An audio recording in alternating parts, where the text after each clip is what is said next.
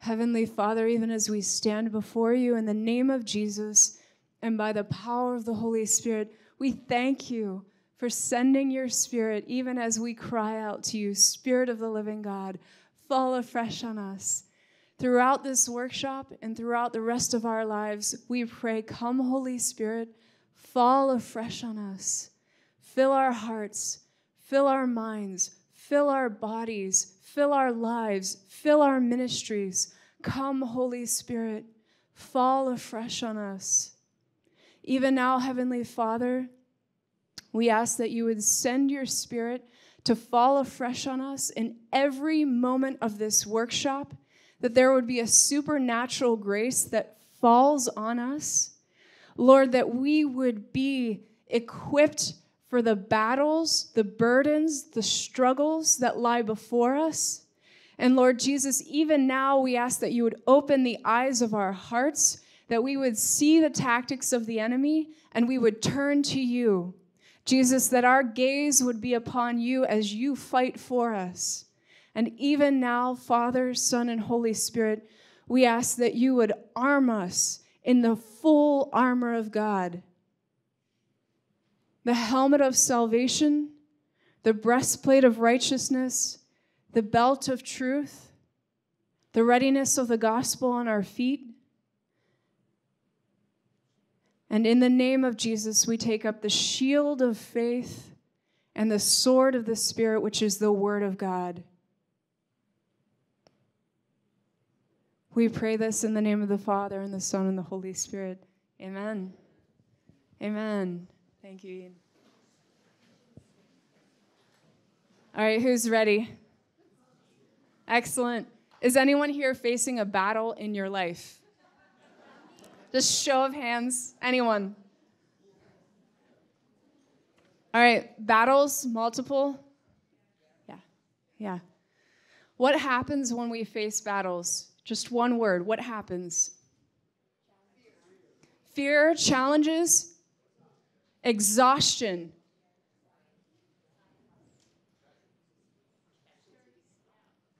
I missed a few. Prayer. What else happens when we face burdens, struggles, battles? Depression, we fight back. Growth. Woo.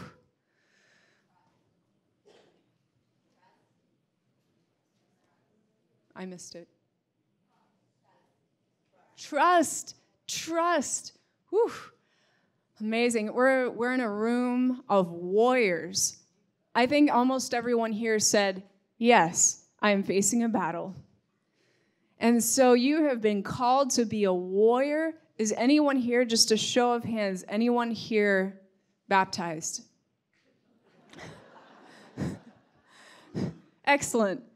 So from the moment you are conceived, no matter who you are, until the moment of your death, there is an epic battle being waged. A battle for your soul, a battle for your heart, a battle for your mind, a battle for your attention. There's an epic battle being waged. We see this battle in very personal ways. We see the battle in our families, in our marriages. As a parent, we see the battle.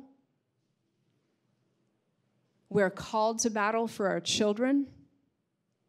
As a child, we see the battle in our parents. We see their struggle. We see the battle. We see the battle in our personal lives. I think almost everyone here raised their hands, probably all of us, that we had been baptized.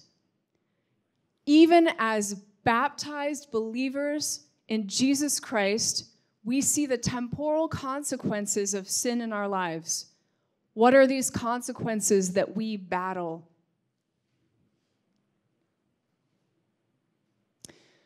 Suffering. This could be a broken heart.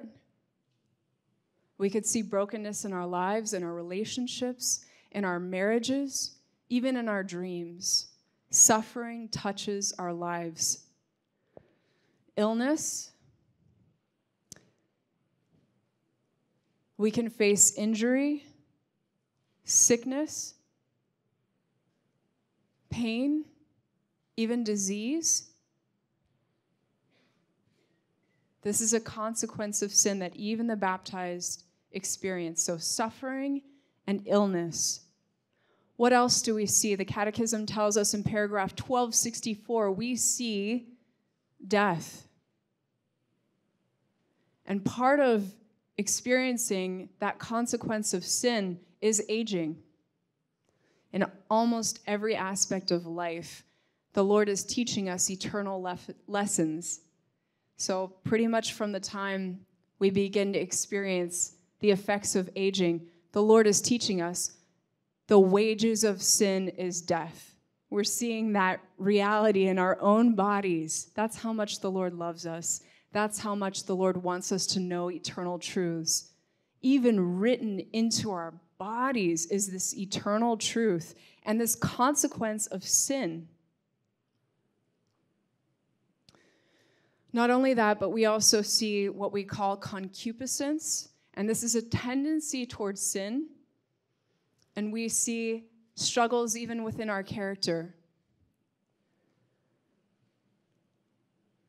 All of these consequences of sin can allow us to feel a heavy, heavy weight in this world. Do we feel that weight as those who are not baptized? Yes, usually. Even those who are not baptized, we're feeling a similar weight. We see in our culture, and I think so many people, when we look at the world around us, when we look at the culture, we see darkness. We see that this self-centered culture is moving in a way that's very pervasive. So in our everyday lives, sometimes we'll hear things like, you be you, instead of saying, be who God made you to be. We'll see the world saying, you've got this, instead of saying, God is in control. So subtle. So subtle. The attack is so subtle. St. Paul reminds us in his letter to the Ephesians that our warfare, our battle is not against flesh and blood, but our battle is against the powers of darkness. You know, I think sometimes for all of us, we can think, my enemy is actually my boss. No, it really is. You know, we can have that posture, that thinking of, this is the situation in front of me, this is the battle in front of me, or my family member. If you knew my family member, it could be a husband, a wife, a child. Sometimes we have this posture of thinking our battle is with the flesh. I remember a time when I was living in the city of Pittsburgh, and we had amazing neighbors, all of them. So living in the city, there's only on-street parking.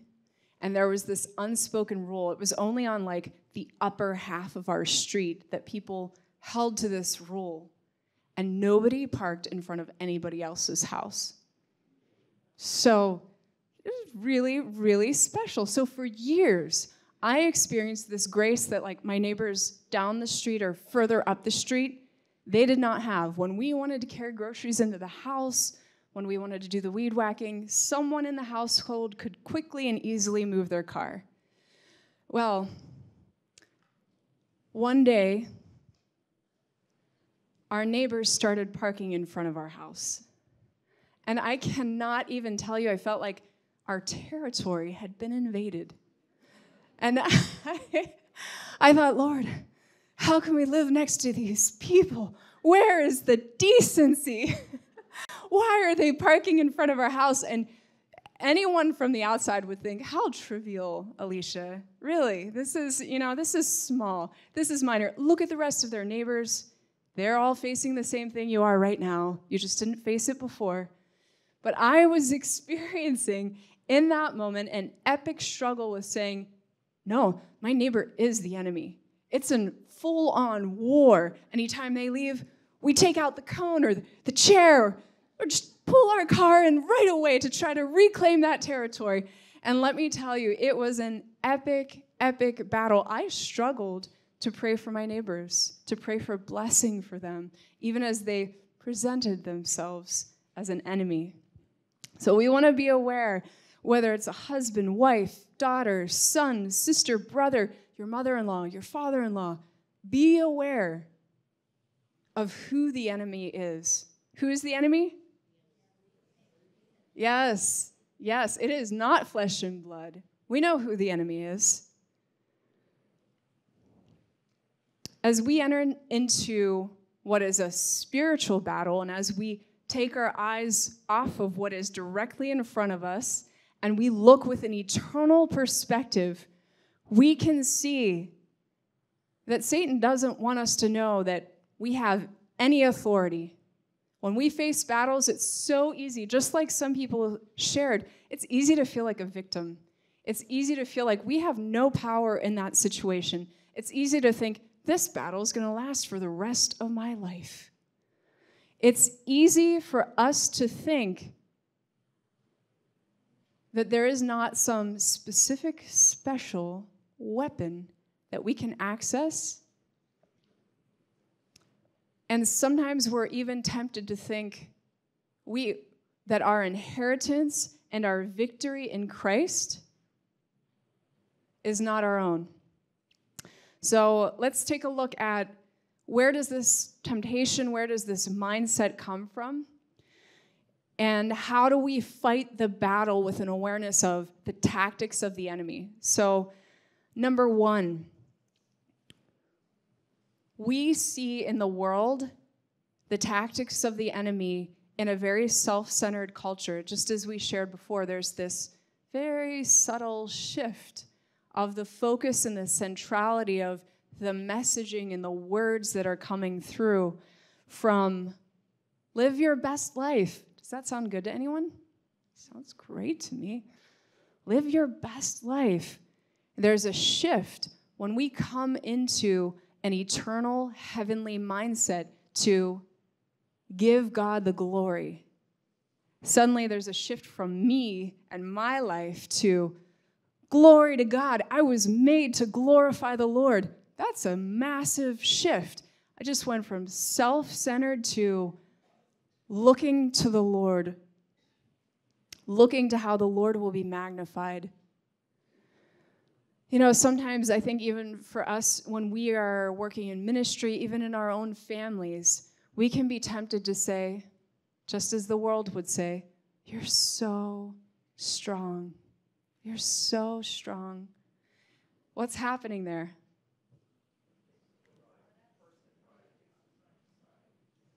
Yes, pride and that self-centered culture is coming through even as we try to comfort someone else. What should we be saying as the body of Christ?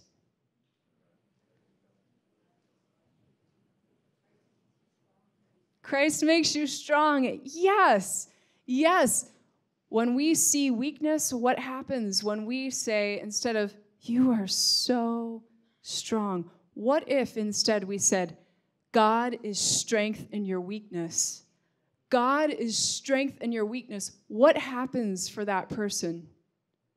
Suddenly, like our Lord Jesus Christ, there's a shift that takes place. And suddenly there's an invitation to embrace the weakness like Jesus in his passion, death, and resurrection, and to come through whatever challenge, whatever weakness that is, to come through and it really embracing the passion of our Lord Jesus Christ. When that happens, when we receive that word of God is strength in your weakness, we're embracing the Lord and we're saying, yes, I am weak and you are strength in my weakness. We're embracing the truth when the world would just say, you're so strong. It's all you. You've got this. So we want to be aware of that very, very subtle message that we hear from the world. The tactics of the enemy. So we see this in a profoundly personal way in the flesh.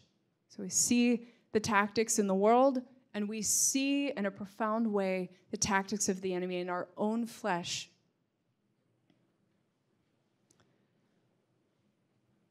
Galatians chapter 5, verse 19 says, "The acts of the flesh are obvious: sexual immorality, impurity, debauchery, idolatry and witchcraft, hatred, discord, jealousy, fits of rage, selfish ambition, dissensions, factions, and envy, drunkenness, orgies, and the like."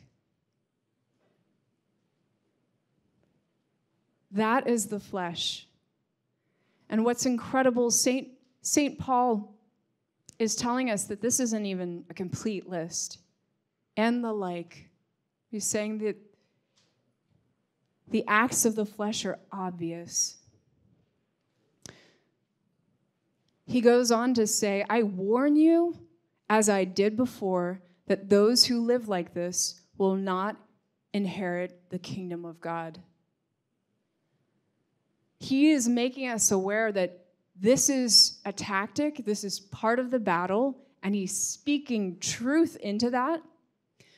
What's really, really beautiful about this passage is just before St. Paul shares this heart-piercing truth, and I'm just going to pause right there. On a very personal note, every time I read that verse that we just read together about the flesh, I think, oh, Lord, that's me.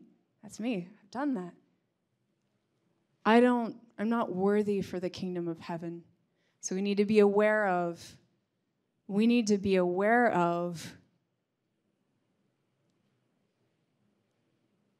the understanding of God's grace covering us.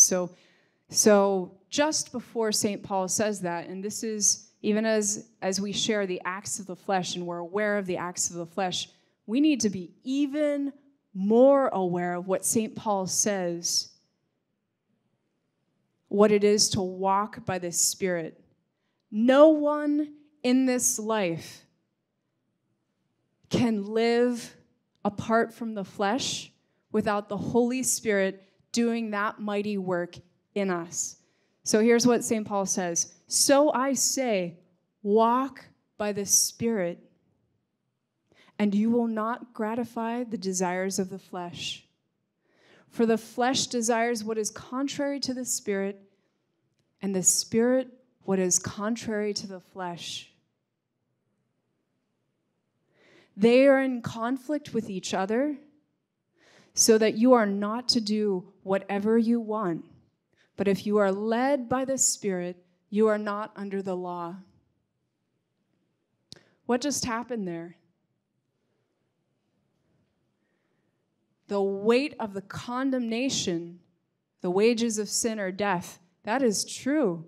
The weight of that condemnation is lifted from us. And listen to this. When we say yes to walking by the Spirit in the grace of our baptism, what does life look like?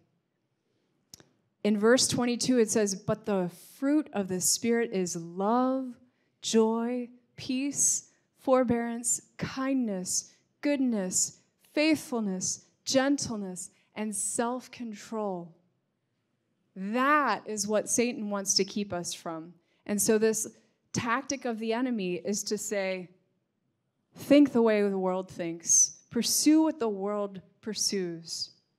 Believe about yourself what you see in your flesh, and don't look to the Lord. Don't look to the reality that you are a beloved son and daughter of the King. You have been adopted by our Heavenly Father.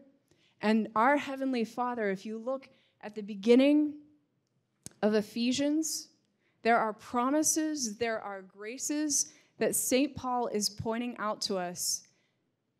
The world and the flesh in particular, when we see those battles coming through, there's a glorious, glorious reality that the Lord is pointing out to us. So I just want to invite you for just a moment to close your eyes and to receive this.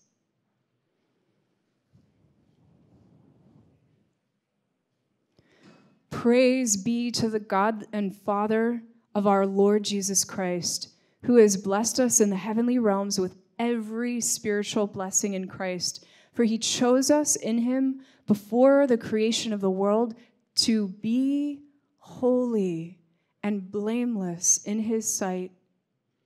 In love, he predestined us for adoption to sonship through Jesus Christ in accordance with his pleasure and will, to the praise of his glorious grace, which he has freely given us in the one he loves. In him we have redemption through his blood, the forgiveness of sins, in accordance with the riches of God's grace that he lavished on us.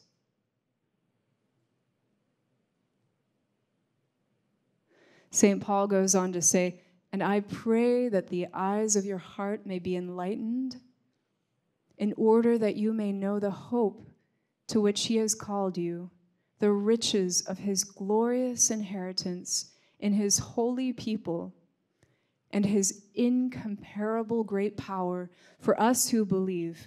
That power is the same as the mighty strength he exerted when he raised Christ from the dead and seated him at his right hand in the heavenly realms.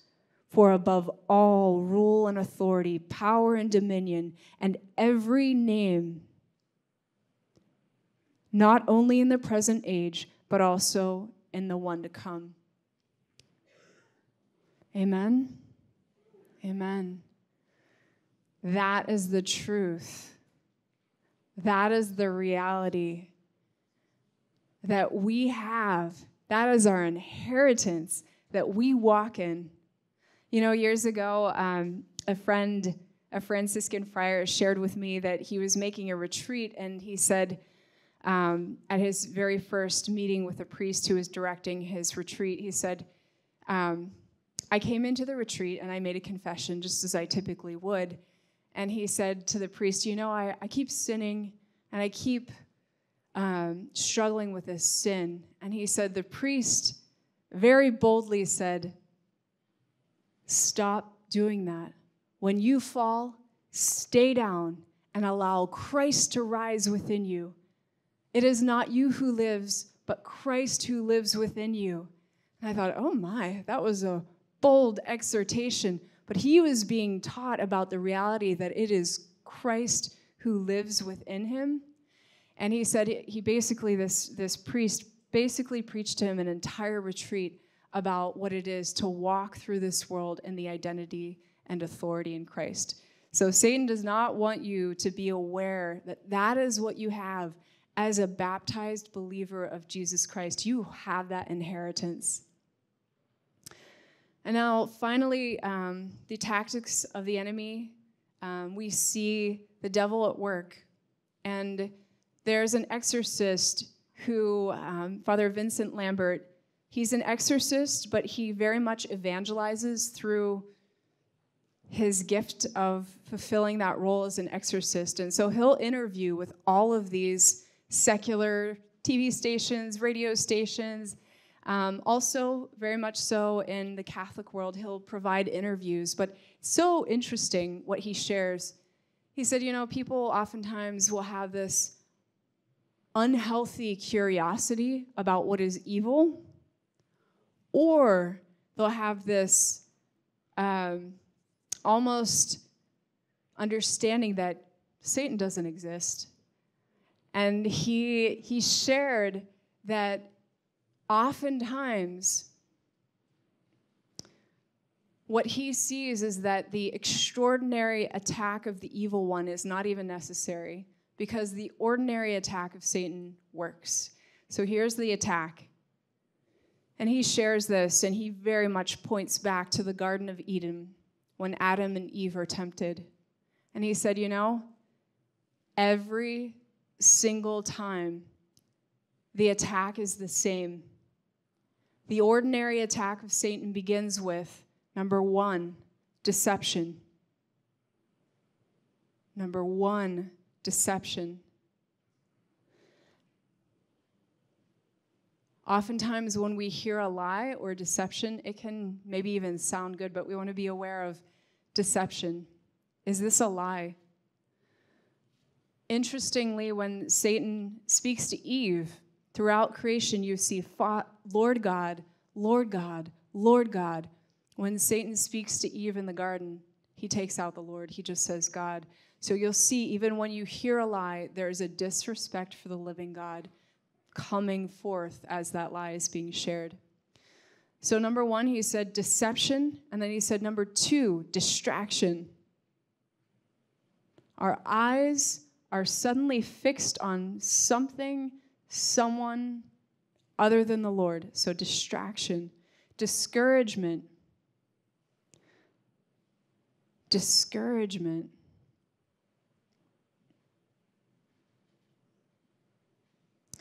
Diversion.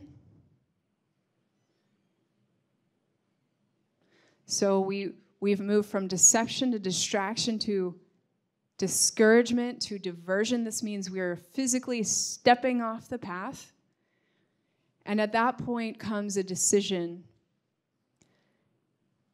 We can either despair or we can have hope in the Lord. And that's typically in that moment when we see the height of the battle. Again, all of us said we had battles. When you look at the battle that you were thinking of when you first shared, I'm in a battle, look for those things. The attack is always the same: deception, distraction, discouragement, diversion, and despair.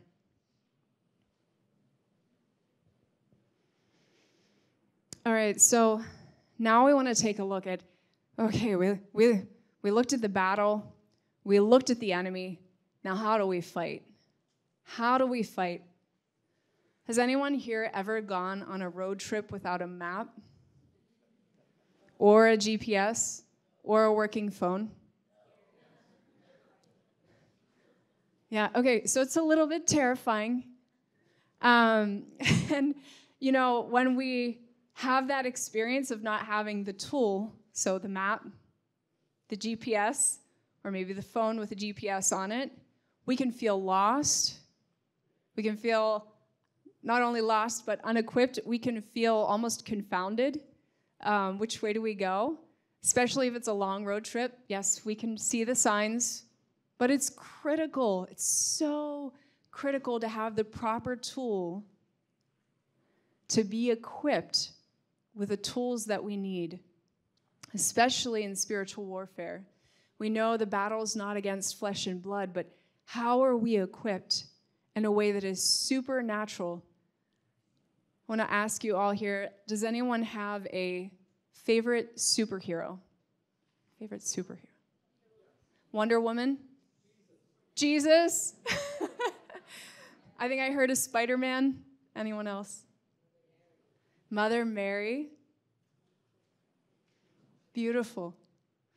Beautiful. So, you know, the Marvel Comics movies are so popular right now. And if you look at any one of those superheroes, oftentimes there's this moment where they go from walking through life as an ordinary person to having this awareness of, I'm not of this world, in the case of Superman. I can lift heavy objects. I can see through walls. I can even fly. And there's this time of like discovering and unpacking this supernatural gifts that the superhero has. Usually someone's there to walk with them, train them, teach them. And then what happens? They do awesome things. Usually they're saving people. What happens in our own spiritual lives, in our everyday lives, when we discover the spiritual tools and gifts that we have been given? Not only do we defeat the enemy in the battles that we face, but what happens? The work of Jesus Christ to deliver others is made manifest in us and through us. There is a holy, holy grace that we can take up by praying for supernatural gifts and graces to be received and activated in our daily lives. You can actually pursue them. Again, show of hands of who is baptized. Excellent. So I want to invite everyone here to pray for the graces of your baptism to be made a reality in your everyday life. What are those graces? 1, your original and personal sins are forgiven. 2, you are sealed. You receive the seal of eternal life. Baptism is the seal of eternal life. Number 3, you have been born again into the body of Christ. You are the bride of Christ. By that grace of rebirth, you have now entered into divine life and divine union with the Father, the Son, and the Holy Spirit. That Trinitarian life, that divine life, is yours. It's in your hands through the grace of baptism. And you know, sometimes we walk through life not realizing that we can take up our identity and our authority in Christ. And so St. Paul gives to us this beautiful, beautiful grace of instructions on how to do this.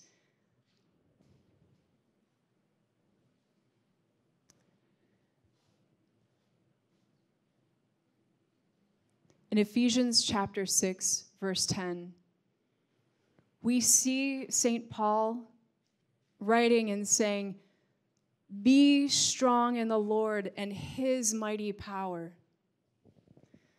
Be strong in the Lord and his mighty power, not yours, his mighty power. For years, I taught CCD, so faith formation. I almost always had the 6th or 7th grade class. And at some point during the year, I would always ask the kids, who's the strongest person you know? And maybe it's different these days. I don't know what it looks like, but almost every single child in these classes would say, my dad. There is an innate understanding in little ones of the strength of our Heavenly Father who created the heavens and the earth, who is all-knowing, all-powerful. The little ones know. As we get older, sometimes we forget that our Heavenly Father, He's the strongest. He is the strongest. So take hold of that reality. Even as St. Paul gives us that, he's exhorting us. That means we have to respond with action.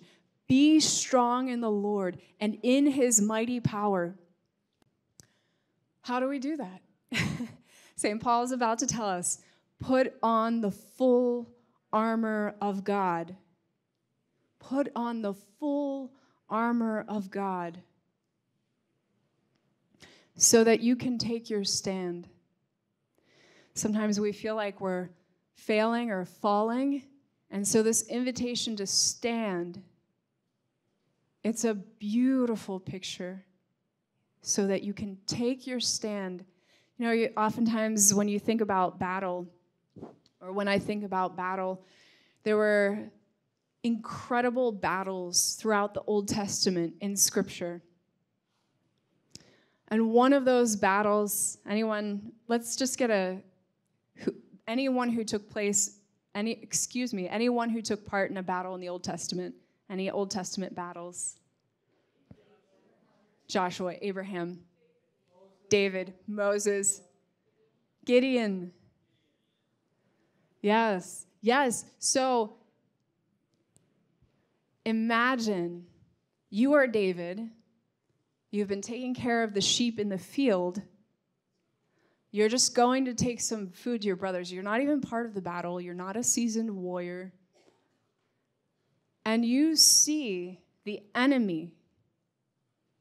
And you see all the warriors who should be fighting on the side of the living God, cowering, standing back in a posture of fear, and you're little David, what do? You get your sling. Yes, you get your sling. Why do you get your sling? Just in case. You have seen the power of the living God against lions and bears when they come to take the sheep because you're a shepherd. Now, everyone else in the Israelite army, where are their eyes? What are they looking at? That giant. They're looking at Goliath. He is huge. He's so strong. We can't fight. We can't fight him. We don't have anyone to send to fight him. Where is David's focus? Where are his eyes? On the living God. Not only does David fight, even after, you can imagine this. You're David in this whole picture. You're little David. The king has given you his own armor. What happens? It's too heavy. It's too heavy. That's how little you are. That is how little you are. The armor's too heavy. You can't fight in the king's armor. What does David do? He goes out running at the giant, proclaiming that he is fighting for the living God and his trust is in the Lord. He actually runs at the enemy. How many of us run at the enemy in our battles? Who runs at the enemy? Anyone? Yeah, I don't usually either. Oh, we had one. Glory to God. Our temptation is always to run away, to stand back, to maybe see what happens. Maybe someone else will go and fight that giant. Sometimes, even like the apostles, we are tempted or we have run away and hidden because we're that afraid. What does Jesus do with the apostles? He sends his Spirit to fall on them, and they go from a place of fear and hiding to going out in the love and the power of the Holy Spirit as missionaries and martyrs. That is what the Lord is calling us to. That kind of courage, to be like little David.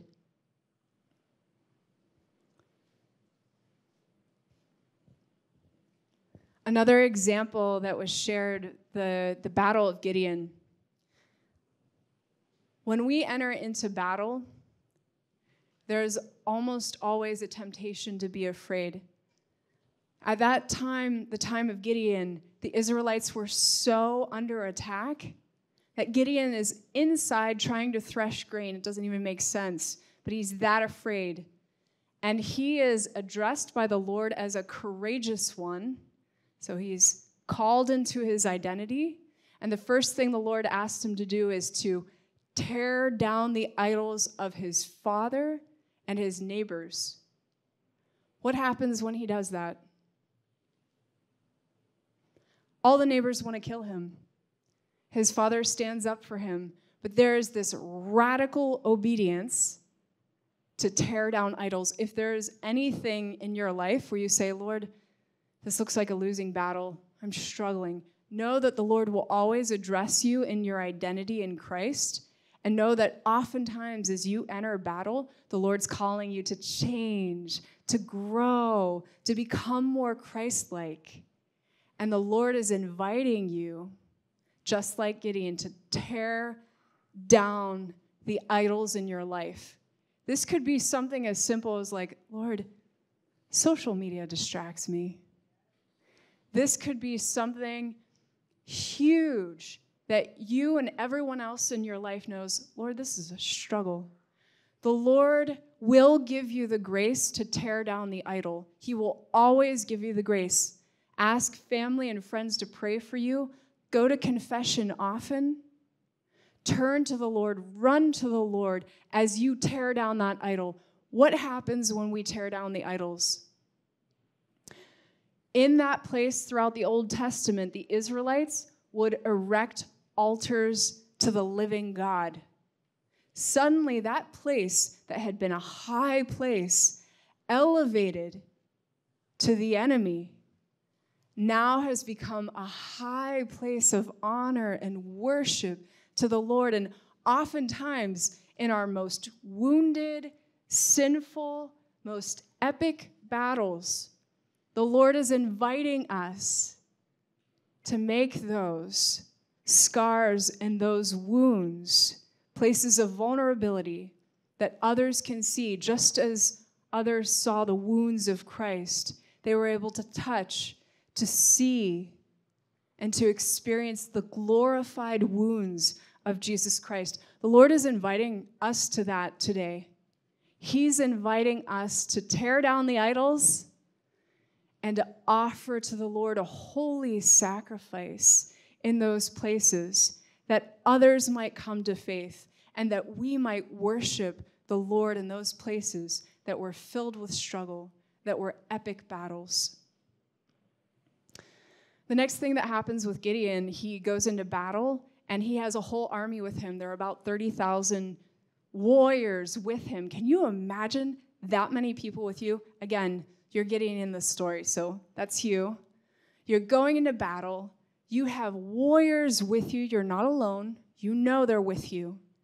What's the first thing that happens? The Lord tells Gideon, tell everyone who's afraid to go home. Okay, Lord.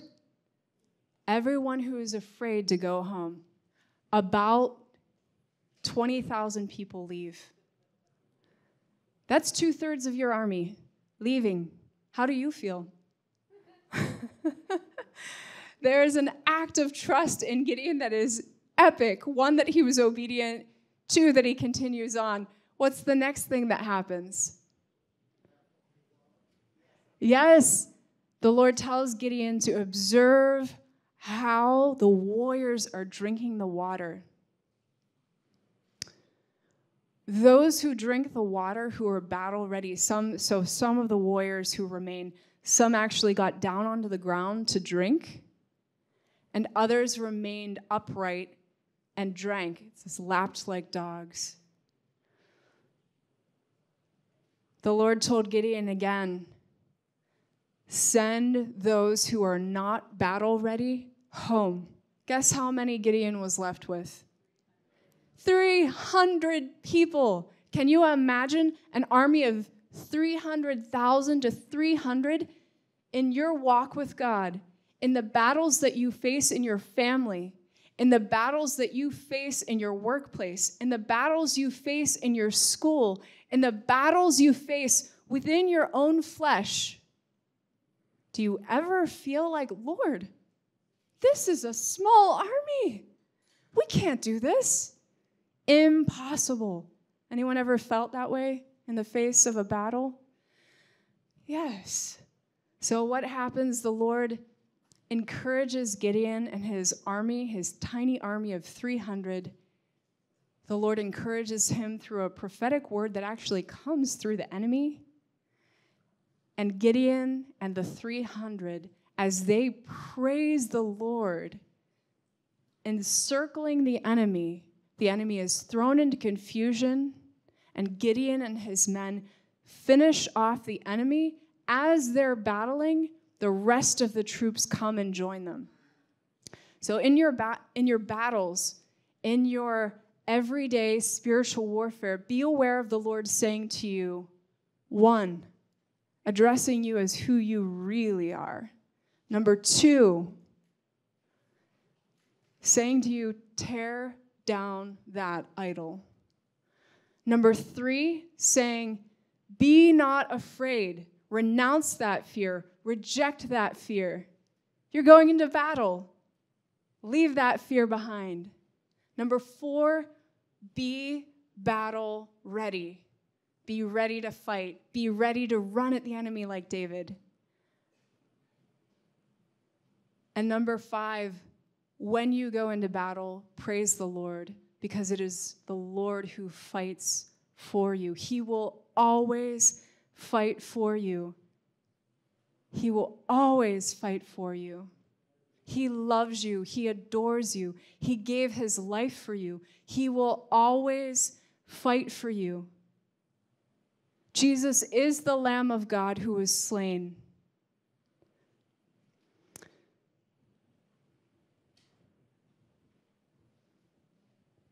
Even as we enter into battle, trusting in the Lord, there's an invitation for more, and that invitation is not only to put on this full armor of God, but each piece of armor is listed by St. Paul. So number 1, stand firm wearing the belt of truth. That belt of truth holds all of your armor on. It's the first thing you put on, and it is a proclamation of who you are and who God is. Jesus is the way, the truth, and the life. And even Jesus, sometimes we think, Lord, I'm being tempted. Am I still a saint?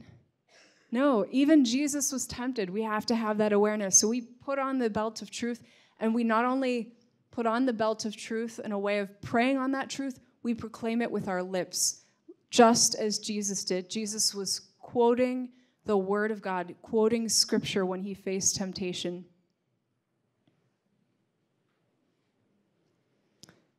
The next piece of armor that we're putting on is the breastplate of righteousness. This righteousness covers and guards our heart.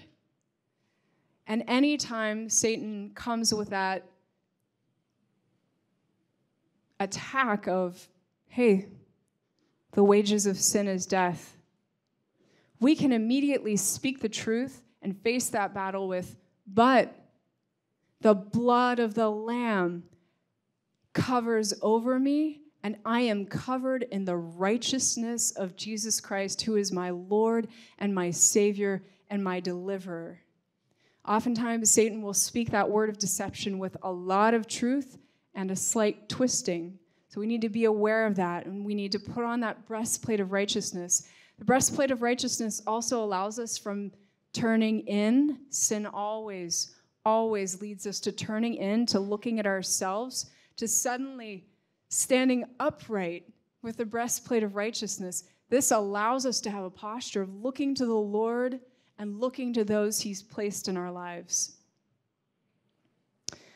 Our next piece of armor that we are exhorted to put on is feet fitted with a readiness that comes from the gospel of peace. Feet fitted with a readiness that comes from the gospel of peace. When you face a battle, there will always be a temptation to attack, to accuse, to fight as the world fights, to fight as the flesh fights, to fight as Satan fights. There will always be that temptation. But what happens when we put on the gospel of peace? Suddenly, we are fighting from a place of love and mercy. So put on the gospel of peace. That also gives us the grace of running at the enemy, because we're moved by God's love. We're moved by his mercy, not only in our own hearts and our own lives, but for the people around us. St. Paul tells us to take up the shield of faith,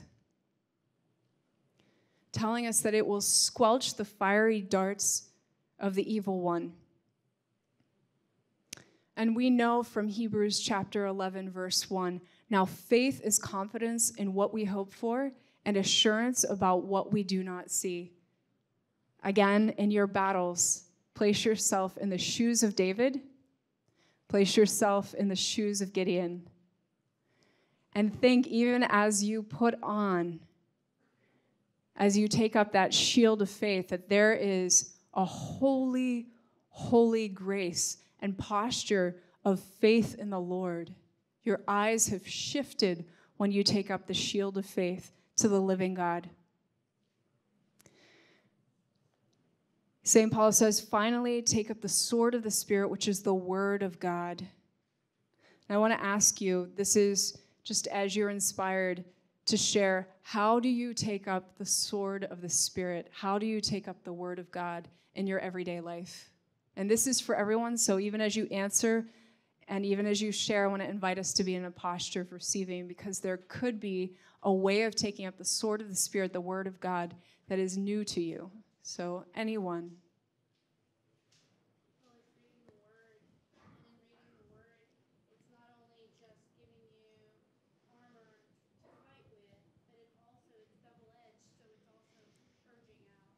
Beautiful. So taking up the word, not only being armed, but also purged, even as we read scripture, even as we read our Bibles. Beautiful. Thank you.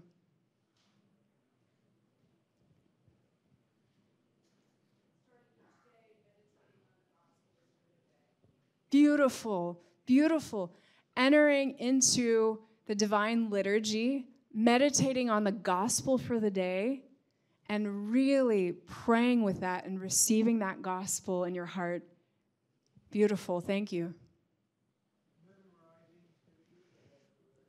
Memorizing scripture to have it ready. You know, sometimes, I'll share this with you. I was just starting undergraduate and studying, and the Lord would convict me, Alicia, I know you're busy, but don't go into the battle of everyday life without your sword. And I had this picture of me going into battle without a sword, and just this kind of question from the Lord of like, what are you going to do? Throw yourself at people? Yes, you're protected, but you're a soldier. You're there to fight. And so when we memorize scripture, what is happening? The sword is in our hand, and we are battle ready. It's not on a shelf. We didn't leave it behind. It is right there. Anything else? Praying for the enemy. Whoever presents themselves as an enemy, praying for that person. Beautiful.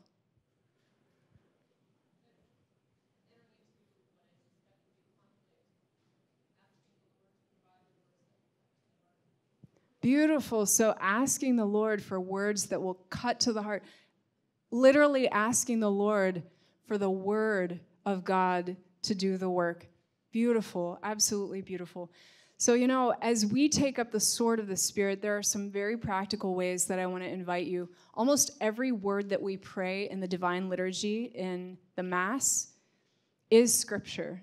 So if you don't know all the references, go look them up, find them. The whole first part of Mass is the liturgy of the Word, which opens our heart to receive the liturgy of the Eucharist. So stay close to the sacraments. If you're able to go to daily Mass, go to daily Mass. The Lord will arm you and equip you with the sword of the Spirit, which is the Word of God. If you are able, start a Bible study, join a Bible study. You do not have to be a theologian to study the Bible. We are all invited, we are all exhorted to take up the sword of the Spirit, which is the Word of God. And whether it's within a family or a community, there's an invitation for you to train. You know, I think always with professional athletes, we can think, oh, they're just gifted. They just have that gift. But they train, they exercise, they do strength training. They study and they learn and they grow. We want to do that with the sword of the Spirit. We want to train. We want to not just read the Word. We want to pray the Word. We want to grow in understanding. Jesus is the Word made flesh.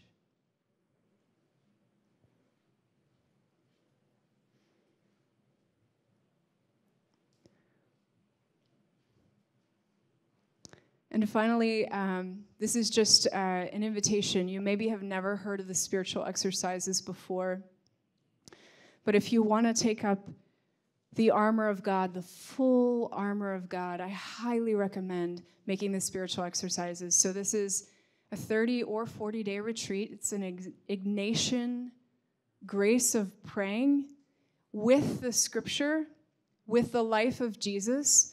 And typically you're praying 4 to 5 holy hours, going to daily Mass, and you are meeting with a spiritual director who's walking with you through the life of Jesus. I made the spiritual exercises some years ago, and I thought my life in Christ was full, rich, deep.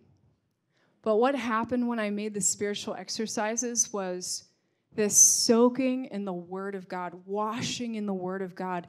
I was praying, meditating, and receiving for 30 days straight, and all of a sudden, I was having an experience in every moment, an awareness of the Word of God. Almost everyone who made the spiritual exercises together, it was priests, seminarians, single, married, a beautiful group of people from all different walks of life. Almost everyone, by the end of the retreat, was carrying their Bible and a journal because they were aware in any moment that they could receive. So just to invite you, if you have the opportunity, make a weekend silent retreat with direction, make an 8-day retreat, and if you're able to, make that Ignatian spiritual exercises retreat. All right. I want to invite us now to bring to mind and heart a specific battle, the most epic battle that we are currently facing. As you bring that to mind and heart, I want to invite you to stand.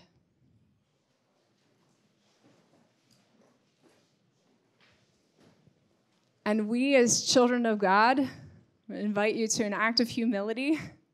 If you can raise both of your hands up, just as maybe you did as a small child when you said, "Mom, Dad, pick me up." We're going to do that together. Heavenly Father, we come before you in the name of Jesus and by the power of the Holy Spirit, standing in a posture of humility. Father, we need you to pick us up. Lord Jesus, we need you to deliver us. Holy Spirit, we need you to fill us. Even now as we come before you, Father, Son, and Holy Spirit, we ask in the name of Jesus and by the power of the Holy Spirit that you would give us the grace to put on the full armor of God. If you'll pray after me. In the name of Jesus, I put on the helmet of salvation. In the name of Jesus, I put on the breastplate of righteousness. And in the name of Jesus, I put on the belt of truth. In the name of Jesus, I put on the readiness of the gospel of peace. And in the name of Jesus, I take up the shield of faith and the sword of the Spirit, which is the Word of God.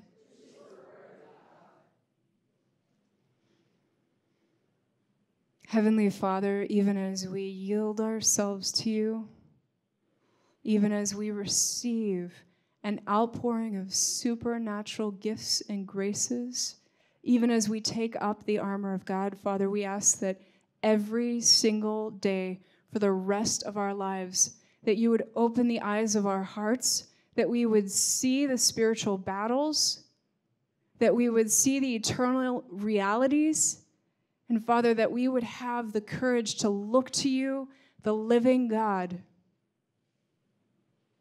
And we ask, Holy Spirit, that we would walk in the Spirit, that we would walk in peace, that we would walk in joy, that we would walk in humility. We pray this in your name, Lord Jesus, even as we pray, Our Father, who art in heaven, hallowed be thy name. Thy kingdom come, thy will be done, on earth as it is in heaven. Give us this day our daily bread, and forgive us our trespasses, as we forgive those who trespass against us. And lead us not into temptation, but deliver us from evil. In the name of the Father, and the Son, and the Holy Spirit, amen.